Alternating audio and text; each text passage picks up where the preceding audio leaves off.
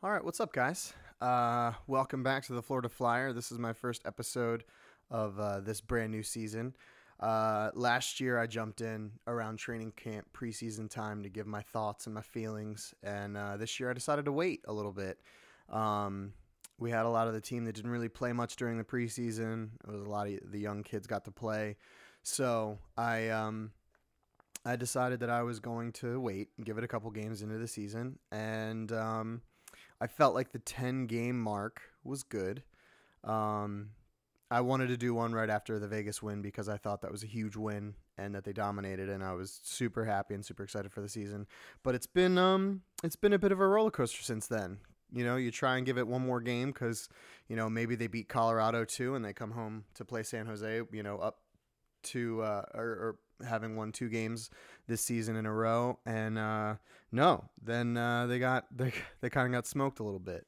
So I listened to a lot of Flyers podcasts, and that's one of the reasons why it inspired me to start one. I listened to Broad Street Hockey Radio, which I love. I think they're great. I started listening to Bullying It, I think is what it's called. I'm gonna double check right now on my phone. Or Getting Bullied. Sorry, Getting Bullied. I also listen to, and always open to listen to more if you guys want to throw some stuff down in the comments for me to listen to. I just love listening to hockey stuff. Love being into hockey stuff. But yeah, a lot of what was said in this week has been super doom and gloom. And it's hard not to be. I even tweeted last night, Sam Carchidi tweeted that Coots said it's not time to panic. And I said, well, fuck you, Coots. Make a play, basically. Because I don't think it's time to panic. It's still real early in the season. We're only 10 games in. But the way that this team is going is super concerning. Super concerning. And I'm not here to be doom and gloom. I'm not here to be everything sucks. I'm going to be here to basically outline why they should fire Dave Haxtell without having to say those words again. Just what's happening in the offensive zone is not good. If you go back and you look at some of the stuff that I did last season, you will see that I am not a Haxtell lover at all. I think Ian LaPerriere needs to be fired. I did a whole podcast about the penalty kill, and Knobloch isn't really doing anything with the power play right now. They have the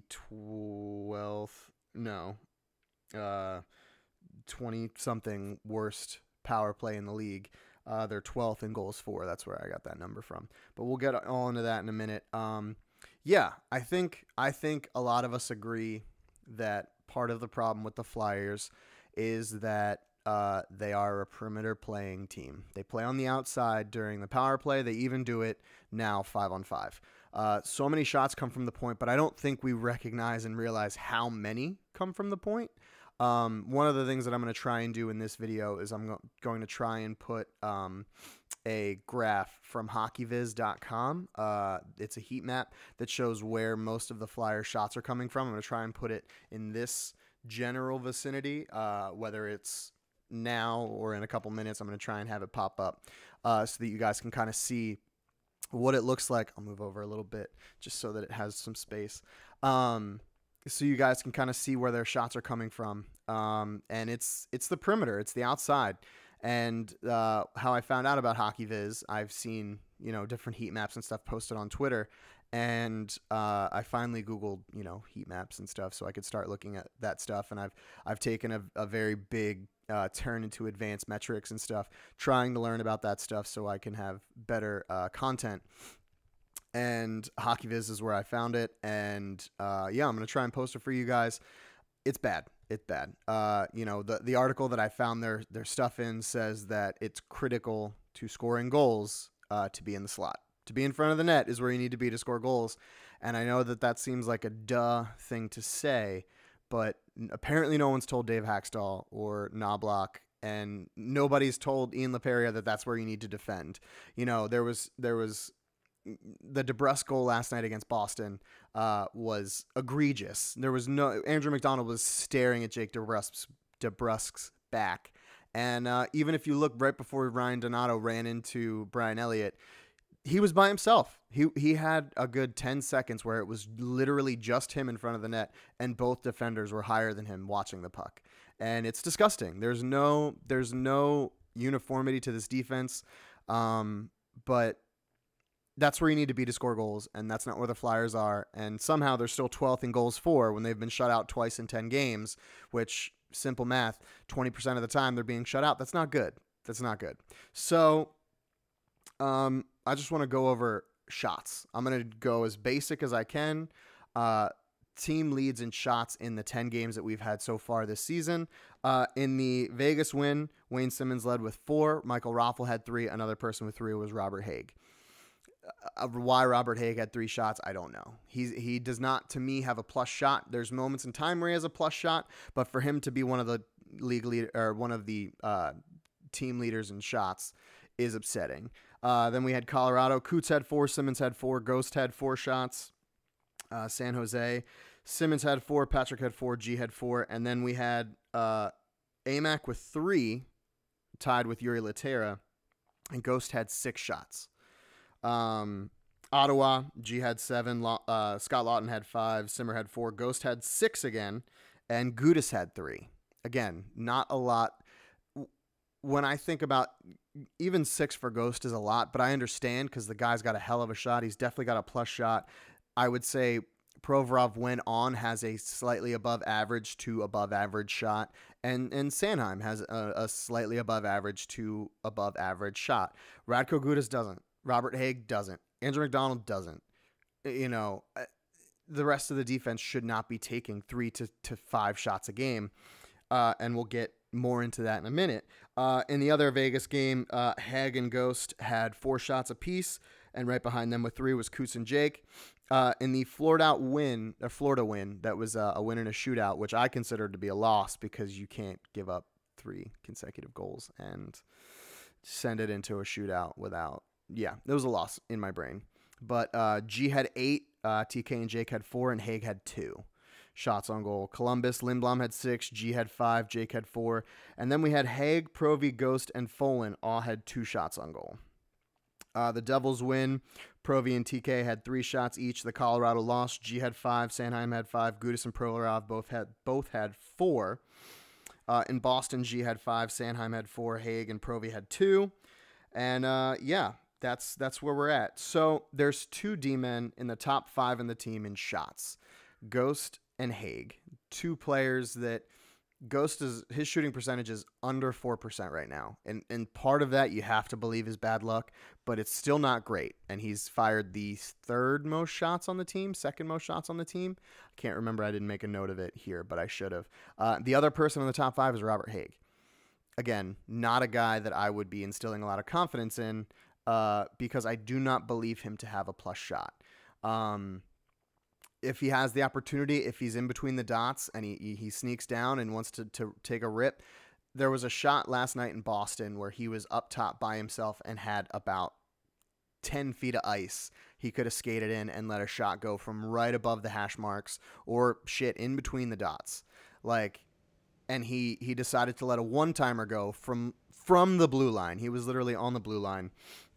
So by defenseman, the Flyers have Ghost has 30 shots, Haig has 20, Sanheim has 16, Provorov has 16, Gudis has 11, Amac and Folan both have 6 for a total of 105 shots.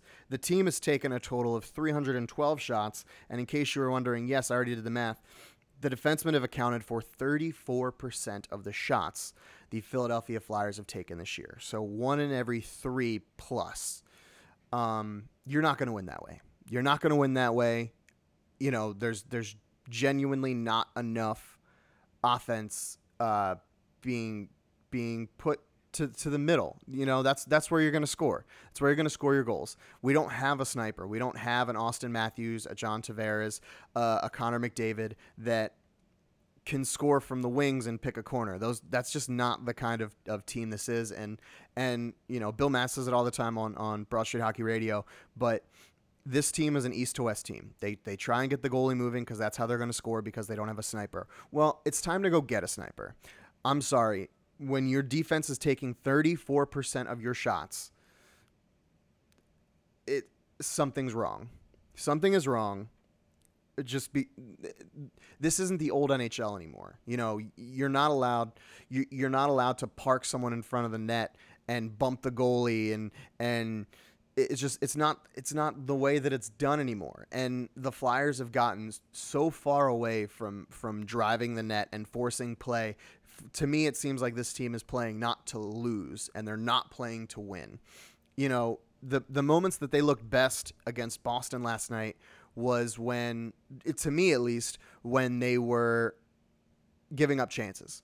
And that seems kind of weird, but the only way this team is going to win games is in firefights. They're only going to win when they can counterattack and attack and counterattack, attack and counterattack, because they're not a good defensive team. They're not a defensively sound team. They can't break the puck out. So their best chance to get the puck out of the defensive zone is going to be when, you know, the forwards are crashing up the ice and there's one defenseman on one forward who's back checking and there's a line change happening. That's the only way, to me, that this team is going to generate offense. They do not have the ability to have a consistent breakout. They don't push the puck up the ice. Their neutral zone, defense is decent, but for whatever reason, again, they're playing scared. They're playing scared. They're trying to keep people from going into the defensive zone and trying not to take chances. So they dish everything to the point, but then the point men get poke checked, or they get, they flub a pass, which has happened so many times this season. They've missed so many passes this season. I can't tell. There's no game that I've seen where the passes are crisp or look like they're 100% on.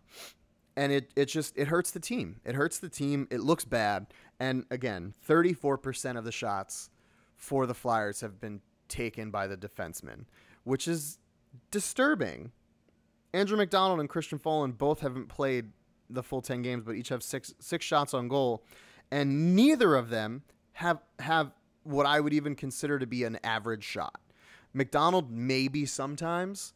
I mean, even a broke clock's right 2 times a day, but him and Folin both, I would consider to not, Gudas has a heavy shot. It's one of those things that you hear the announcers say and hear other people say. He's got a heavy shot. For whatever reason, it might not be the hardest shot. It's not Ovechkin 104 miles an hour crazy, but it's heavy. It hits, and you're typically going to get a rebound from it. But he shouldn't be taking as many shots as he takes. Hag doesn't have a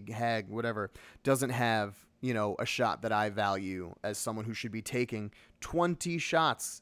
He's taking 2 shots. He's on average 2 shots a game, and they're not good. So I also will try and put up the shots from last night. Another one again from Hockey Viz. I'll try and put it up in this corner. Sorry, mirror image. I'll try and put it up in this corner, so you guys can see. 16 of their shots came from outside the circles. 16. And then there was one by Corbin Knight, which was 17. I didn't count that one. But there's one from Corbin Knight, which was a backhand. I assume it was supposed to be a dump, but it was a backhand from literally behind the blue line. So this team isn't fast enough to play a dump and chase game, which is something that when they generate offense, they try and do. And when they're in the offensive zone, they just try and play on the perimeter, and that's not going to get it done. They need someone who can drive the net. They need a Mike Knuble, but in the NHL today. Mike Knuble would die in the NHL today because he didn't have the legs for it, but they need a Mike Knuble. They need someone who will drive the net in the center lane. They need a Scott Hartnell. They need someone who will do that, and for whatever reason, this coaching staff doesn't value that. This coaching staff apparently wants them to play along the outside, which is just not the way to do this. So very upset with all of those shenanigans. But continuing on with some of the stuff that I think that could obviously help them be more productive in the offensive zone. I want to switch gears to the penalty kill. Again, last year I had a whole episode about the penalty kill and Ian LaPerriere. So feel free to go back and watch that if you'd like to be frustrated. But right now the Flyers are first in goals allowed. And like I said before, they're 12th in goals for. You're not going to win that way. You're just not. The Panthers are the only penalty kill that's behind the Flyers. And Carolina is ahead of them by 3%, which at this point of the season feels pretty substantial. again, you look at DeBrusque last night by himself. Andrew McDonald was staring at his back. And Donato right before that Elliott scuffle, Donato was by himself. He was literally by himself. He had no one challenging him. Both defensemen, I'm not even sure, knew he was there until he was forcing Brian Elliott into the net. So something needs to change. Ian LePerrier, I think this whole coaching staff needs to be fired, and I would like to just get that out of the way. They're not capable in my eyes. They have the opportunity, they have the ability, but they just refuse to make changes. So I think they need to be gone. But in spite of doing that, there just needs to be changes made. I think the penalty kill needs to be more aggressive. I think they need to attack the puck more. Again, going to BSH Radio, Wayne Simmonds scores all of his goals from in front of the net. He scores all of his power play goals with a tip or in front of the net. He is in front of the net getting murdered by other defensemen, Victor Hedmans of the world and Aaron Ekblat's. And, those guys are cross-checking him in the spine every game he plays them because he's posting up in front of the net trying to tip a puck and deflect it in. The Flyers do not give a shit, and that has not been more clear than last night. I can't harp on it enough. The DeBrusque goal was awful. Another goal that sticks out that wasn't on the power play but was terrible was the Anthony Duclair goal against the Blue Jackets. That was, oh my Lord. That gave me heart palpitations and still does sometimes, but yeah, Carolina is right ahead of us in the PK, but they are still one of the best teams in the league because they score goals. They average 40 shots a game. I was doing, research obviously before this, and they average 40 shots a game. 40.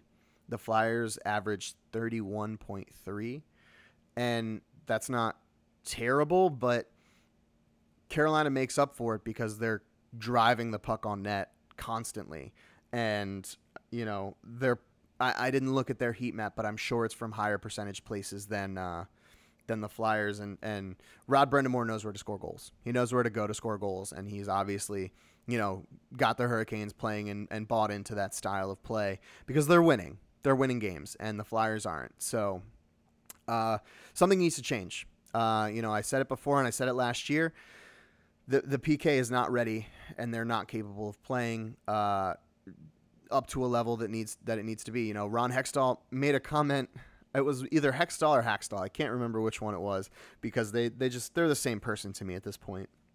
And they said that the penalty kill looks visibly better this year than it did last year. The stats just don't match up. And that is the most garbage thing I think I've ever heard in my entire life. I believe it was a Hextall quote. Because it's bullshit. They are actively a worse team on the penalty kill. There's one team behind. The Florida Panthers are the only team they didn't even win a game for 6 games into the season, and they're the only team that has a worse penalty kill than the Flyers, who are basically a 500 team at this point.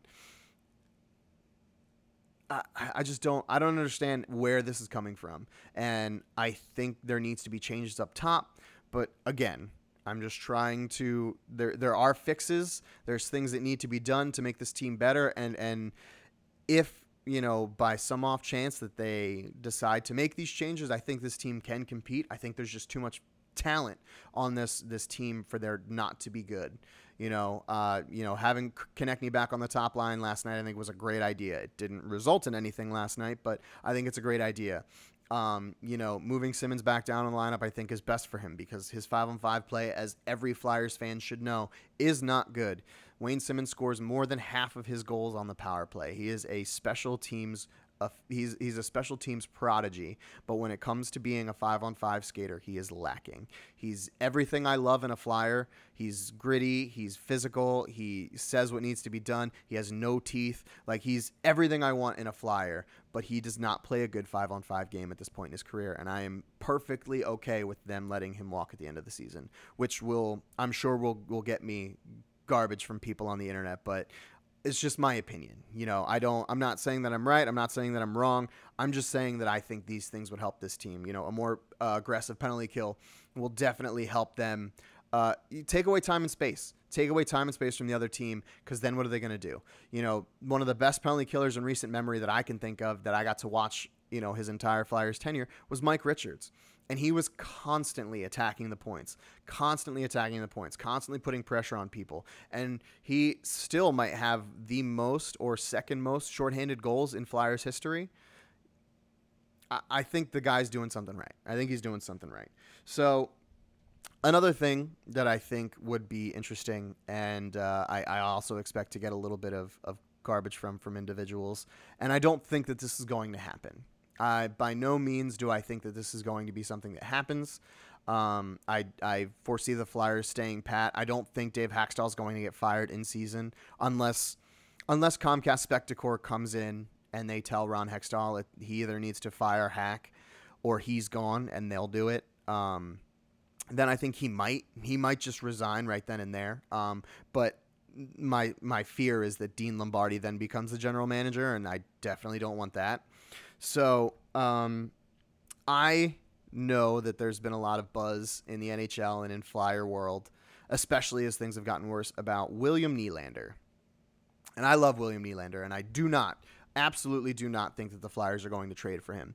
But my package for Nylander would be Phil Myers and Oscar Lindblom for like William Nylander and a third or a fourth round pick, just to get, you know, create some space. And for me, Nylander plugs into the top 6, top 9. You know, if that means that you have to then move a Jake Voracek down, you have to then move a JVR to the third line when he comes back healthy. If that means whatever, then I think you need to do it. This kid's 22 years old and has put up, in his first 2 seasons, has put up 61 points in the NHL. He's a kid. He's not even reached his full potential yet. And he's put up more points in these 2 years than Travis Konechny did last year. And I think they need to take a run at him.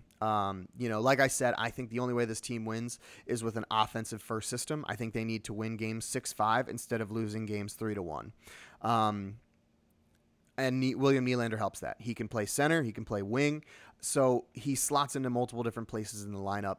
And if you have Sean Couturier, Claude Giroux, TK as your first line, I think you're a second line with Nolan Patrick, William Nylander, and Jake Voracek, or whoever you want to plug in, JVR and Jake, or Nylander drop.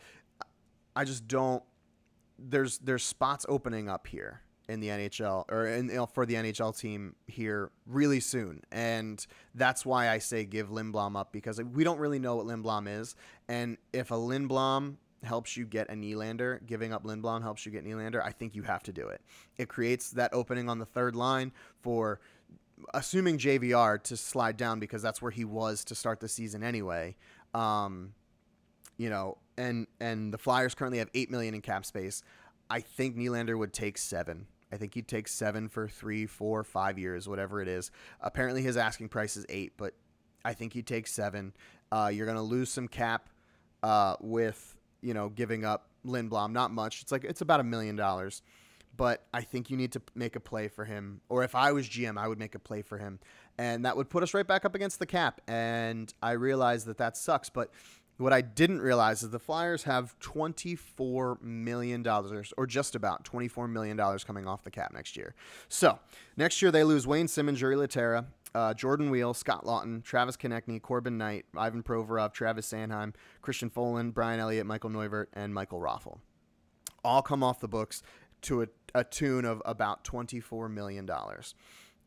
I'm assuming they re-sign Scott Lawton for about $2 million a year. TK gets about 4 max. You know, if Nylander's asking for 8 and he's generated 61 points, I don't. TK generated 47 last year, and most of that was in the second half of the season. So I don't know how he could ask for more than 4, maybe 5. Ivan Provorov gets between 5 and 6, depending on what happens to him the rest of the year, because he has not played well. Travis Sanheim, I got it for 4-5 mil, maybe even less, because this will be his first full season, hopefully, in the NHL. And I don't have them re-signing anyone else. So that's 2, 6, and taking the maximum for both 12, $17 million. So you then have $7 million to sign 2 goalies, or what I think is going to be 1 goalie, because Alex Lyon only has a 1-way contract next year. So even if he goes to the Phantoms and has to pass through waivers in order to do that, he's going to make $750,000. So I think the Flyers think he's going to be the backup goaltender next year. I don't know. $7 million sure as shit feels like a lot of money to be able to spend and go get a decent goaltender. You know, maybe bring Bob back. I know that's been floated around in the Flyers atmosphere. But, you know, Carter Hart's not going to be ready next year. From what it looks like, he's struggling right now in the AHL. He does not look like he's going to be ready to be a number 1 guy next year. And you have Lyon, and I don't think Lyon's a starter either. I wouldn't bank on Alex Lyon playing 60 games. You know, I think his ceiling is decent backup goalie. You know, steal you a game or 2. I look at him as a Brian Boucher type, and I love Brian Boucher. I have a Brian Boucher jersey. He's one of my favorite Flyers goalies of all time, just for that save he made on Patrick Elias. But I definitely see him as a Bouch type. You know, fringe goalie. You know, Bouch at his best was never a number 1. So, ultimately that's what I think. I think you need to make a play for William Nylander. I think, you know, you need to be a more aggressive penalty kill, and you need to generate more chances from the slot. You need to take the puck in, get it between the dots, and let it rip, because they currently don't do that. And most teams, I'll also put up when I talk about the penalty kill in this spot. Again, I will try and put the heat map for them, the shots that they allow on the 5-on-5 and on penalty kill, because they're all right in front of the net. They are all high danger areas. The penalty kill one is disturbing because it is literally from the corner of the crease all the way up into the slot, and that is brightly colored, because that's where they let teams sit. There's no punishment for going there. So yeah, I mean, that's really all I have for you guys for our first Florida Flyer. Sometimes I'll do an Around the NHL segment. I'm not prepared to do one of those. I've been really busy recently, so I haven't gotten to watch as much hockey as I would have liked. But Carolina Hurricanes so far, surprise to me. I would have never saw that coming. Scott Darling and Peter Mrazek as their goaltenders. But they made some nice trades in the offseason. Dougie Hamilton, I'm sure, is ripping it up in Carolina. But would have loved to see him in orange and black, because we definitely need it. But ultimately, yeah, that's in summary, that's what I feel about our Flyers. I think that they need to generate more offense from the slot, stop relying so heavily on defensemen to get shots into the net, because that's also contributing to turnovers and odd man rushes and everything that is bad. You know, Andrew McDonald on a 2-on-1 because, you know, Travis Sanheim got a shot blocked is horrifying, because you know what he's going to do. He's going to starfish. The guy's going to deke around the goalie and Andrew McDonald, and he's going to score. It's super simple. It's very easy, and we've seen it happen too many times to know that it's going to be any different. So rely less on defensive shots and perimeter play. Go get William Nylander. You know, and play a wide open game. Fire Ian LaPerriere. Honestly, just fire Ian LaPerriere. Let the players go out and do what they want on the penalty kill. Let them go do whatever they want, because it can't be any worse. It literally can't be any worse. And yeah, I mean, hopefully this team gets everything sorted out. And, you know, the next time I do one of these, which will hopefully be next week, it'll be a little more fun, a little more exciting. So, yeah, if you guys have any questions, comments, whatever you'd like to see on the future episodes of the Florida Flyer, just let me know. You can comment on this video, like, subscribe. I'm going to post this, I think, on Facebook and on my podcast's YouTube channel. So, yeah, just any questions, fire them in the comments, and I'd love to answer them, guys. So, thank you so much, and hopefully we see some more good hockey from the Flyers, guys. Thanks.